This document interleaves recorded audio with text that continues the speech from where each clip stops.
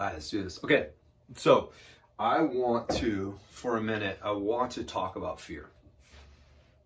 Okay, so fear is something that you and I, we all have fear.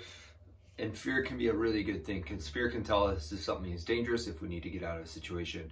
But what isn't good is when we choose to live in fear in a constant state. So the other day I posted a video on TikTok and I just simply asked the question, like, what fears do you have around getting sober? And hundreds of people left these replies.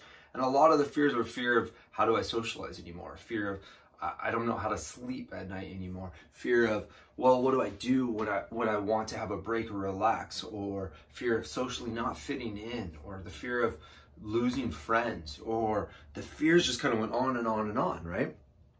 So what happens though, here's what happens, is when we have a fear, we have a tendency to let that fear kind of paralyze us and hold us place where we are. So if you're trying to get sober, but you have all of these fears, right? All of these thoughts and patterns inside of your head that you're afraid going, well, I have a fear that no one's gonna like me anymore. I have a fear I don't know how to sleep anymore. I have a fear that I don't know how to function right without it. So if these are all the beliefs that you have, you're just gonna stay stuck in drinking. But what I'm asking you to do is we need to begin to take the fears, look at them, don't run away from them, don't avoid them, don't pretend like they're not there. We're gonna look at them, and then we're gonna go, what is the lie that I believe about this, and how can I replace that with truth? So for me personally, okay, one of the fears I had about getting sober was that if I got sober, I wasn't going to be able to use alcohol to relax, because I believed, culture told me, the world told me that, man, alcohol helps you relax. But let's just play it out, okay? So I was a closet alcoholic, and that meant that normally I would, after work, I would find myself sitting in my car on the side of the road somewhere drinking until I came home to my family, and then I would have to hide it. So picture the scenario. The belief is, I deserve this. I had a long day. I need to relax. It helps me settle. So I'd go buy 12-pack of beer, sit in my car, pound it out down real quick because I got to be home. And in that time of doing so, the anxiety in me rises, actually, right? It builds up even higher. It gets to the space where all of a sudden now, not only was I stressed about just the day I had, now all of a sudden I'm going, oh crap, I have to drive home and I'm going to drive drunk and this is terrible. I have to lie. I have to be able to hide the fact that I was drinking. I have to, all these pieces. So the anxiety in me actually increased to this panic kind of state. And then I'd walk through the doors, try to act like it was all okay, hoping I wouldn't be caught this time. Go to sleep, hungover the next day, fighting the hangover. So and then having to wake up and pretend like I'm not, right? Hungover, and then going about my day. So where in there do I actually believe that this is relaxing, that this is helping me in any way, right? So when I play the tape out, when I play the situation out, I can recognize that it's a lie. It's a lie that alcohol actually helps my stress. So now I can replace it with truth, and I can simply ask the question, what is the truth? The truth is it doesn't. The truth is that alcohol does not help stress levels. Now, we have maybe created and generated inside of our body a way for it to seem like it does, but it doesn't. Okay? So the truth is there's a lot of other things I can do that actually do help with stress. So if I have a stressful day now, in my recovery program, in my personal program, what I do is I map out things that I do for self-care, because I know self-care helps me with stress. And self-care things don't have to be these big elaborate, like I need to go on a trip by myself or myself, even though that would be amazing. What self-care really looks like is, what am I doing on a daily basis to take care of myself? And sometimes they're really simple, right? Sometimes it's just taking 5 minutes of your day and just closing your eyes and meditating. Sometimes, even, I did this one for a while, and I'm not doing it right now, but I did it for a long time. I set my phone to go off on the hour for 1 minute. It would just, I would take 1 minute, and all I would do for that 1 minute is just check in. How am I mentally feeling?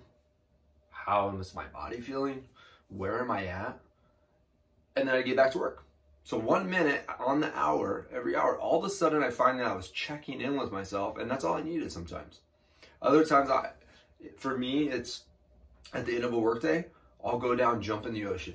5 minutes, just 5 minutes standing in the ocean, feeling the waves, feeling the motion, and I come home a better person. I'm way more excited to be present with my children, with my wife. It's a transition spot for me. Ice bath. That's another thing I do. I actually have a big freezer that is full of water and it keeps cold at a certain temperature.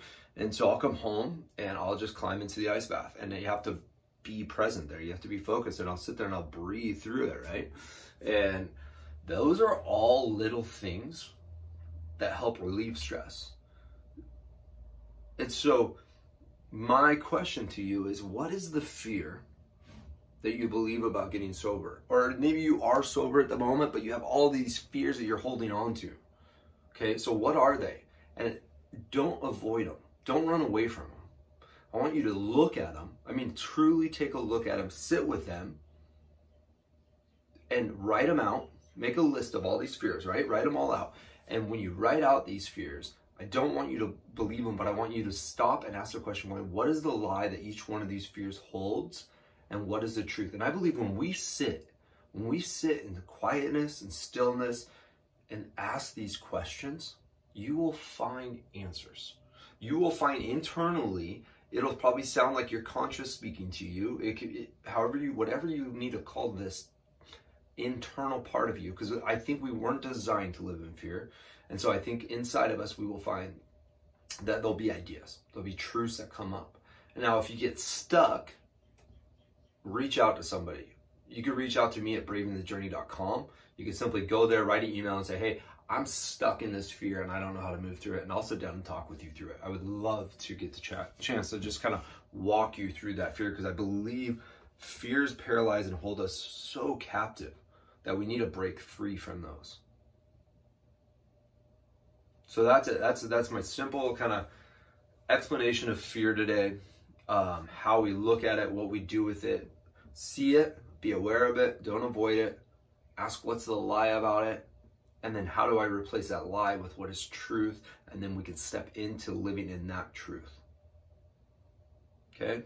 Sobriety, I want to say this. I'm going to say this over and over and over and over again. You can get sober and live a miserable life, and that's not the design. That's not what I'm here for. That's not what I believe we should be living into. I believe that we are created unique individuals with our own unique identities, that no one in the world is like me, right?